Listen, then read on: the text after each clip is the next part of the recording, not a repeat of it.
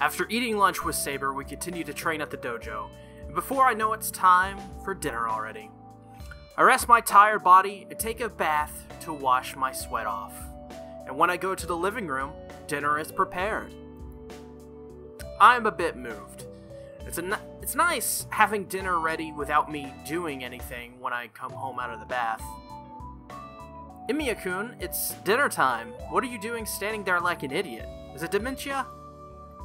But why does she have to say something that totally destroys the moment? Nothing. Dinner, right? I'll eat it gratefully. Where's Saber? I guess Saber-san went to Shiro's room. Didn't you see her? That's weird. She was here until a second ago.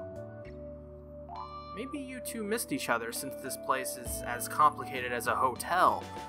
Alright, I'll go get Saber, so you should go to the bathroom again. Your hair isn't completely dry yet. So, it's as complicated as a hotel. You know, now that I think about it, it kinda is. Oh, you're right. Sorry. Then I'll leave Saber to you.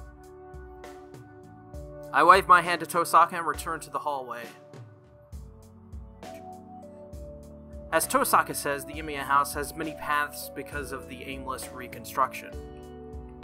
The worst one is the route to the bathroom, and it really is like a hotel a lot because you can get there from my room or from the living room. I enter the bathroom. Oh wait. Please don't tell me. Please don't tell me what I think about to happen. Am I about to walk in on Saber doing her thing?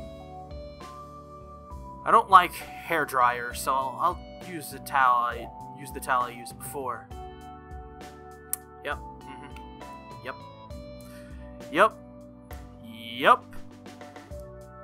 Yep.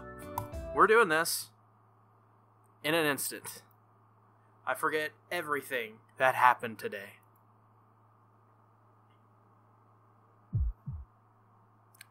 Shiro? I hear a voice. The figure in front of me is saying something.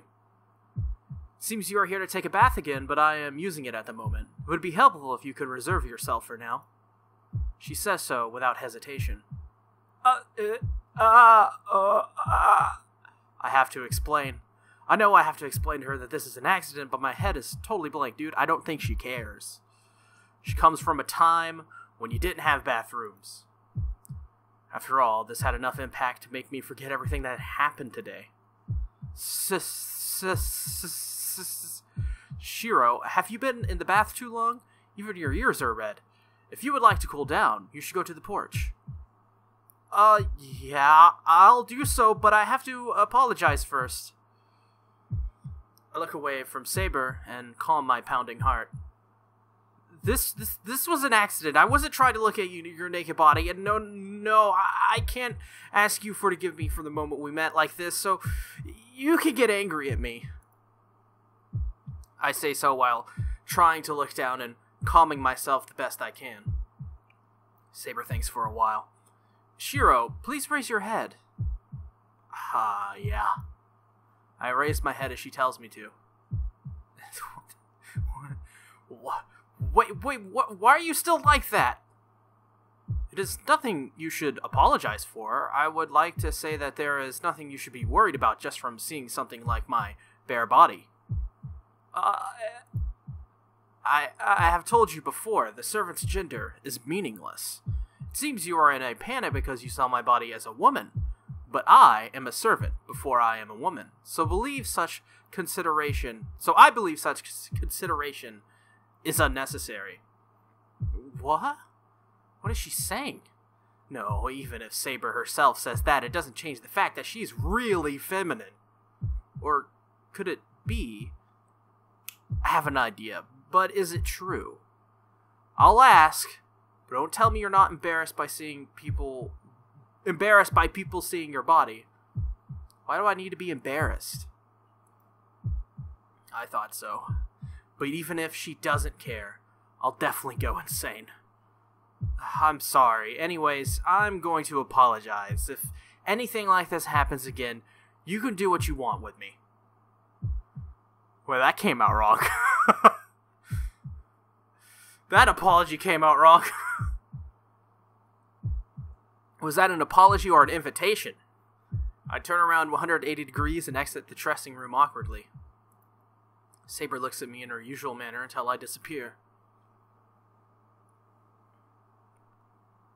Well, that was interesting. Dinner ends. I think it was a normal dinner table for everyone except for me. As for me, I couldn't even sense the taste with the scene in the dressing room flickering in my mind over and over. It's cold. I opened the window by the porch and I was cooling my head off, but I'm done with that. I'll catch a cold if I keep doing this. Shiro, you were here. Saber, was there some business? I believe you have one and not me. I thought you were to learn magic from Reen at night. Oh. I hit my head. I totally forgot. Thanks, I'll go right away. I run into the outbuilding and go to the second floor. I knock on the door of the guest room that Tohsaka occupies. Is this going to be another one of those moments? I hope to God not. Shiro, it's fine. I don't have my hands free at the moment, so, just come in. Tohsaka's voice comes back, somehow without composure. Oh. Whoa, is she shooting up heroin? What the hell is going on right now? I didn't know this is why... is this the reason why she wanted all these complicated things? Because she wanted to make meth and shoot up heroin? The hell's going on here? As soon as I enter the room, I see Tohsaka doing something very weird. Tohsaka has something like a jewel in her hand and a syringe in the other, and a handkerchief in her mouth. Can I ask, Tohsaka? Fufun, oh wait, do I have something to put in my mouth? Do I have something to put in my mouth? Jesus Christ. Phrasing, people. Phrasing.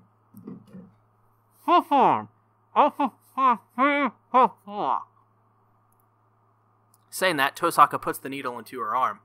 I put like a beanie in my mouth. That was like the worst decision I've ever made.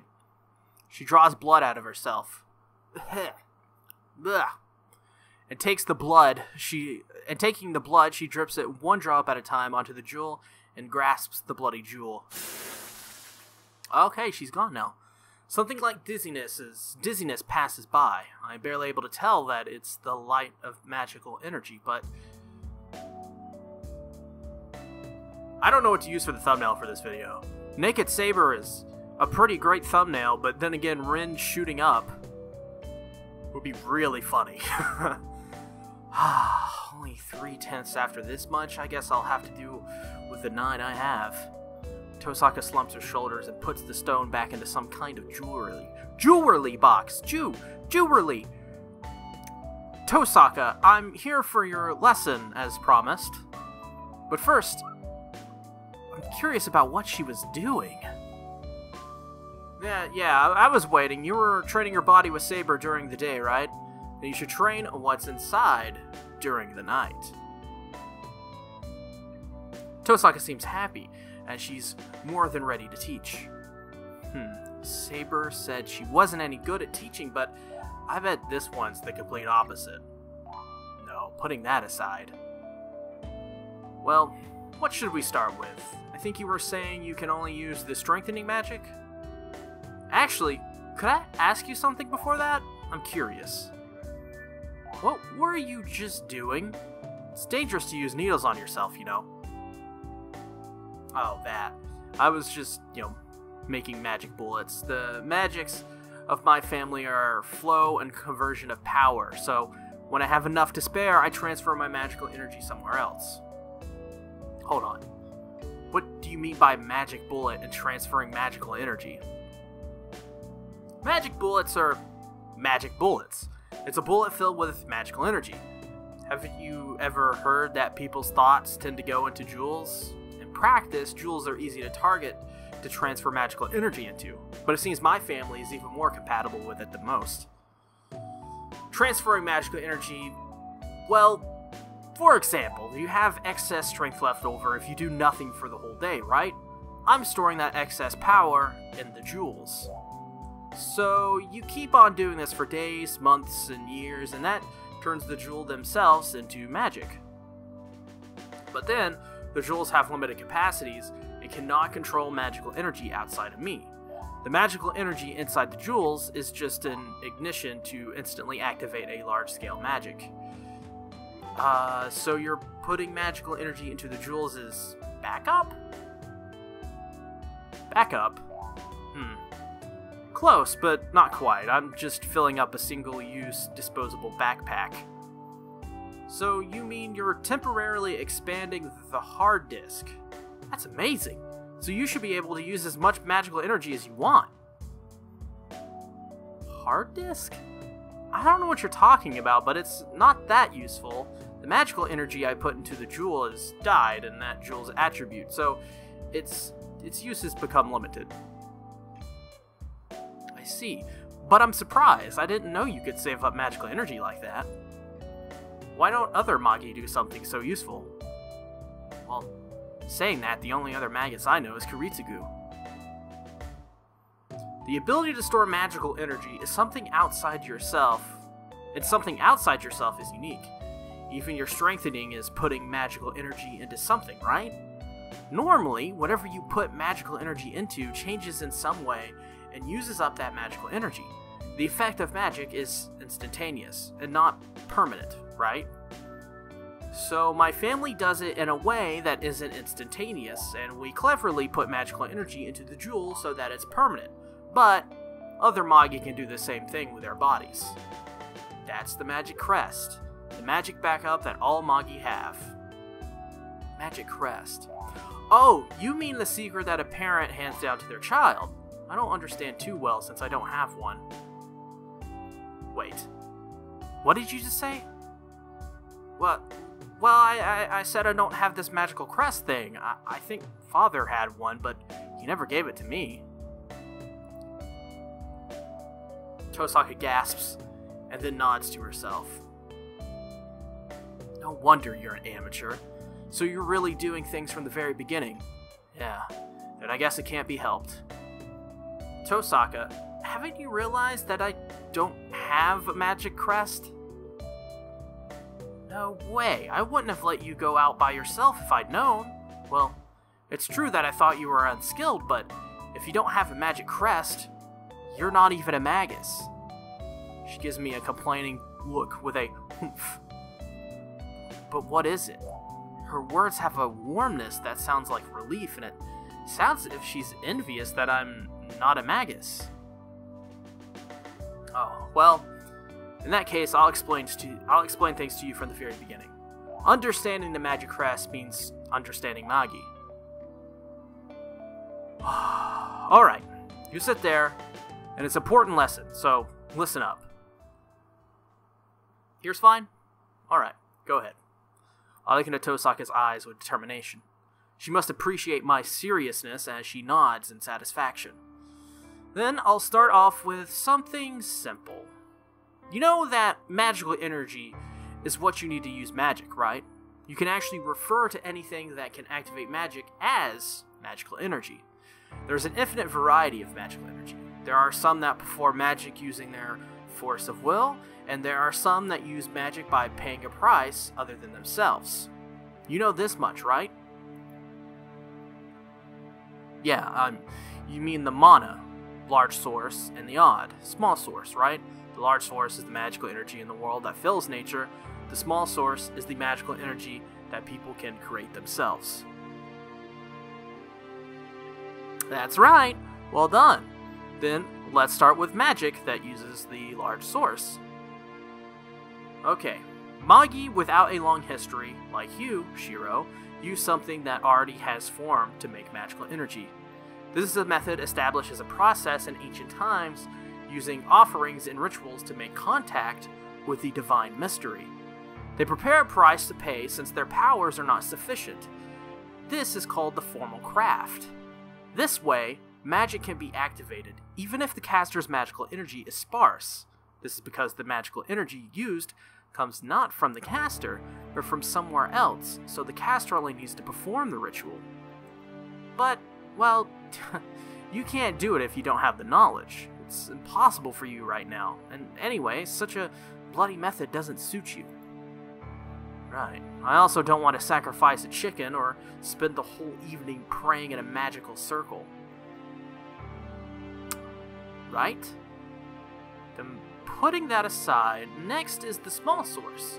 So in other words, magic that is cast using the Magi's own power. I don't think I need to explain, but this is the basic use of magic for someone like you and me. Your strengthening is a magic that relies on your magic circuit, not on borrowing anyone else's power, right? I nod. It seems the conversation is going into the main point. So that part right there was like, pay attention, reader. Well, the function that creates magical energy for you, the magic circuit, is a hereditary constitution. The magic circuit is trained over many generations and passed on to the descendants, becoming more powerful. The child of a Magi lineage is already fit to use magic just because of that. It's not fair, but it means we're different from the start. I know that. I don't care, so you can continue on. I don't really care either, but oh well. Anyways, other than this magical circuit, there is also a secret magic that the family trains over the generations. It's kind of like that jewel earlier. Once one of the masters a magus, can put their hands on it, that magic. Once one masters a magic, I don't understand the whole sentence. Do you know the feeling of putting your hands on a magic that is naturally just formless and has no shape? I certainly don't know. I don't know, but I assume it's like it's part of your body if you can put your hands on it. Exactly. The magic that goes beyond the level of formulas and becomes part of yourself can be left in a form. It is a great deed that establishes an unstable magic, and at the same time, it is proof that the magus existed. And the magus, on the verge of death, hands down this great accomplishment in a crest, like saying, I give you this to reach the realms I could not reach. Perhaps this crest I will give you might offer some help. Well, the one handing it down and the one receiving both know the crest is of no help, though. What? It's such a great crest, and yet it's useless? It is useful. If you're a normal magus, it's so useful that one crest will provide you ease and comfort. But, well, it's like inheriting a car. No matter how fast you can travel on the ground, you can never reach the moon. It doesn't matter. So let's get back to the topic at hand. I think you already know by now, but this crest is the magic crest. The head of the family puts the magic he devotes his life into that crest. And passes it down. And the descendant completes another magic, increasing the crest, and passes it on again. It grows more complex like that, and a deep history is engraved into it. That's the magic crest, a chain that the magus cannot free themselves from. So, everything about the family is recorded in that magical crest. That's wrong. The record of the family is naturally left on paper. Only magic is in the magic crest. It can cast spells automatically and allow you to use magics that you have not acquired yet. To put it simply, it's like carving a magic circle onto your body. Doesn't that mean you can carve the crest on anyone? You can draw a magic circle as many times as you want if you know the shape of it? That's not the way it works. The magic crest is like a living thing. It's almost like transplanting organs. There's usually only one of an organ, so you can't give it away to numerous people or make copies of it. There's no point in dividing the heart into two, right? Even if you separate it, it just stops functioning. Oh, huh. I see, you're right. And you had that crest transplanted into you, too. I guess the term transplant was a bad example. In my case, it's on my left arm from my shoulder to my hand, but the magical crest doesn't show up unless I use it, so there's no need to hide it unlike the command spell. So, well, that's why a family of Magi is succeeded by only one descendant. If the family happens to produce brothers or sisters, it is common for the rest of them to live normally without learning about magic. Since you can't give them the magic crest, there's not much point even if they succeed as a magus. Yeah, Shinji was saying that too. I see, so that's why they didn't teach Sakura? Yes, but the inheritance of the crest itself stopped a few generations ago in the Mato family, so I assume Shinji was only taught knowledge of magic. Really, that type are the most troubling. They can't feel magic, but they still try to use it. Cursing and a disappointing I like how her bag in the background is red. I just thought that was a little nice touch. A little nice? Yes. Cursing in a disappointed manner, Tohsaka takes a deep breath. Well, I was supposed to teach you magic, but the plan's changed. I'll have to come up with a different plan if you don't have a magic crest. Yeah, let's call it quits for tonight. I'll prepare some things for tomorrow, so please wait until then. I can only agree, but what do you mean by preparing some things? Just some things. If you don't have a crest, you can't switch, right? We're going to tamper inside your body, so we need drugs and medical tools and things, and I'm gonna slice you open, Shiro. I'm gonna slice you open. I'm gonna cut your stomach open. We're gonna mess with some bits! Whoa, I really felt a chill there. What? I'll stop if you... I'll stop if you don't want to, but in that case, there'll be nothing I can teach you. No, I don't want to, but please. You're probably correct. Well, I don't know what she meant by the word switch, but I think the fact that I can do so is related to the fact that I always fail when trying to turn myself into a magic circuit. And tomorrow's plans is decided. Oh yeah, are you going to be training with Saber again tomorrow? Saber. Yeah, I'm also worried about the boundary field at school, but there's still time until it's activated. I want to be able to fight at least a bit by then. Well, that's fine, but it seems you aren't getting along with Seba too well in spite of that. Yeah, that's, you guys were talking normally before dinner, but you've been silent since dinner time. I'm asking to make sure, but everything's alright between you two, right? If you guys disagree during a battle, I'm gonna suffer as well. It's just that there was a small thing before dinner, and it's just a bit awkward. That's all, but are things really all that right between me and Saber? Well, I think I know a bit about Saber, having been trained by her all day. I can trust Saber as an ally, that's absolute, but if you ask me how I think of her beyond that, I can't readily answer. First of all,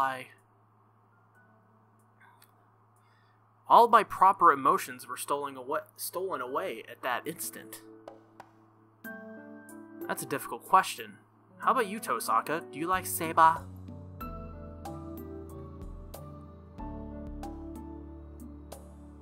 Sorry, I was drinking some fine wine, people. I like her. There's no reason not to like her. She's strong, well-mannered, and beautiful. She's so different from my cynical guy. Oh, she's talking about Archer.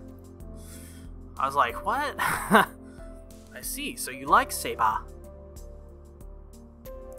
What? I just said she's the kind of person I like. You should stop saying things so directly. You'll make more enemies that way. I refuse. I hate being indirect like you. I'm a poor talker by nature. I assume so. You don't seem like the kind to be sarcastic or cynical. Yeah, I bet you think of me as loud, annoying person, right? Why? I like the way you say things. It wouldn't seem like you if you weren't like that. Oh, someone's about to blush? Yeah. Look at that blush. Dat blush. Oh. Tohsaka looks away from me unpleasantly. I might have angered her. Well, beyond that, I'm a bit happy right now, since Tohsaka said she likes Seiba.